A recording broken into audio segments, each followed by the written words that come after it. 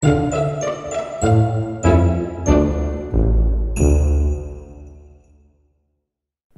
guys, and welcome back to another video. In this video we're going to look at render settings for our animations. Before, I want to thank everybody who has subscribed. We've just crossed the 900 subs mark, which is incredible. Absolutely amazing. I'm proper chuffed that so many people are finding these videos useful. And obviously thank you to everybody who has commented on videos, give me thumbs up.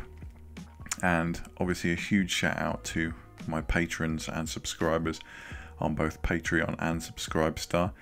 If you haven't yet subscribed, then feel free to do it. Give me a thumbs up, hit the notification icon to stay updated on any new content that I upload, and let me know what you think in the comments below. If you want to see a tutorial video on a specific topic that I haven't yet covered, then let me know and I'll do what I can. Let's jump right into this then. Some of this information comes from a YouTuber who sent me a message called Patrick Schoolderman. So thank you very much, Patrick, for the information. I may not always allow the comments to go on just simply because of the sheer size of them, but I'll always give someone a shout out if they've helped me in any way. So here we've got an animation. It's a really basic animation with a rotating camera effect that kind of zooms in on the character's face like that, and I'll show you how to do that effect in another video. In this video we're just going to look at the render settings.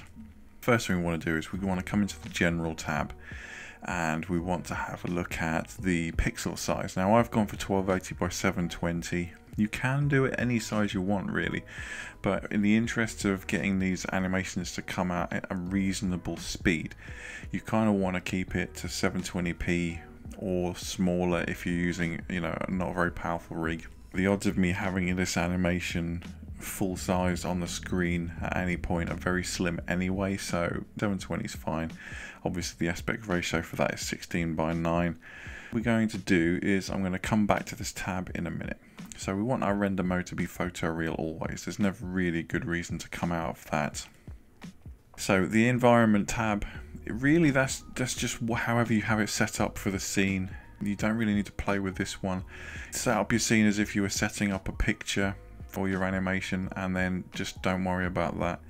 So tone mapping is largely the same. Don't worry about that. That should just be whatever is required for you to get the exposure correct in your scene. Spectral rendering should just all be off basically.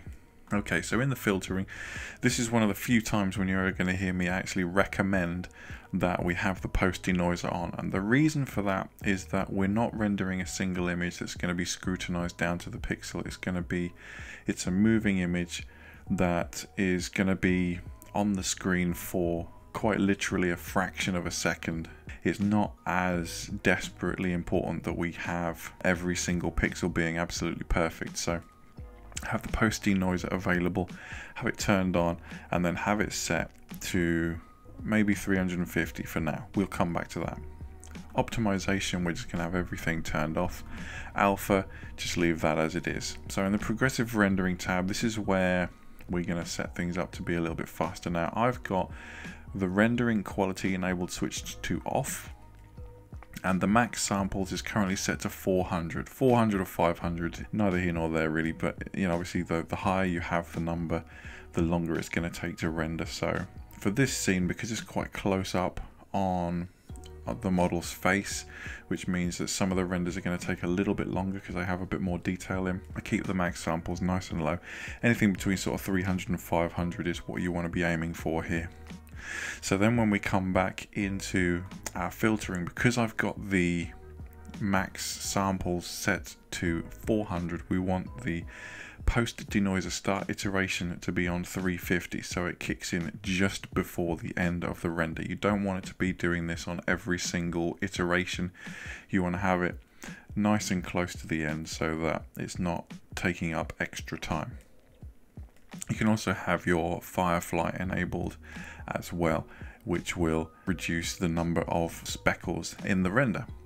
And that's really all there is to it in regards to that. Once you've got it set up, you can come back to your general tab and you can set it to an image series. Now we're doing this image series because we can play around with it afterwards in Photoshop if we want to. We can change the exposure, we can increase the size of the frames, and we can do all of that with the image series.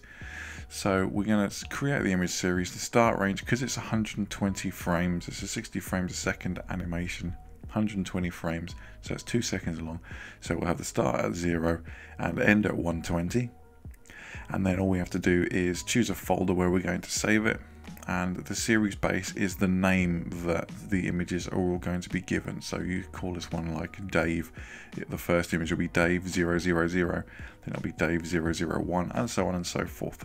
And then all you have to do is hit render, and then it'll rattle through those as quickly as possible, dependent on the speed of your computer. And then you'll be given a series of images. Now what you can do in Adobe Photoshop is you can actually turn those images into an animation, and I'm going to show you how to do that right now. So here we are in Adobe Photoshop, and the first thing that I've done is I've clicked on the pane in the top right hand corner, and I've changed from whatever other workspace that I've been working in, and I've gone into motion, which has given us this timeline on the bottom. Now what I'm going to do is I'm going to go to File, and I'm going to go to Open. And as you can see, I've done a quick sort of half render of this animation here. And we are going to select the first one like this, and I'm going to click on this bit in the bottom that says image sequence, and that's the key to getting this to work. So select the first image, click on image sequence, and then hit open. It'll ask you what the frame rate is, so in this case it's 60 frames a second, and we're going to hit OK.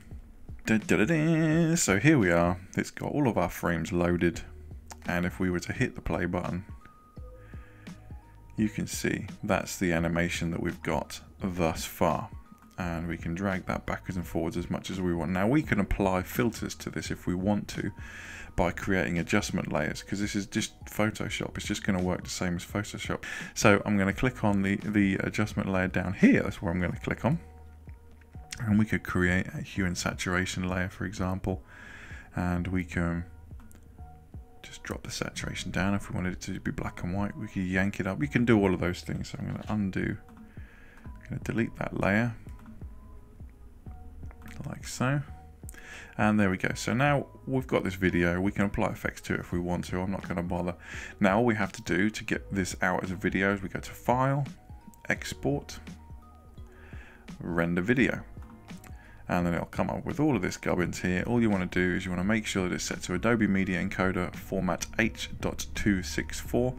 Check that your resolution is correct, that your frame rate is correct, all here, all frames, or you can select a range if you don't want to do the whole thing.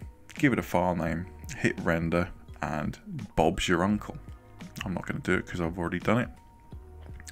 And on the screen you should have just seen the animation completed and rendered out, and that's really all there is to it. So thank you ever so much for watching. I look forward to hearing your comments in the section below. Give me a thumbs up and subscribe, and I'll see you in the next one. Bye bye.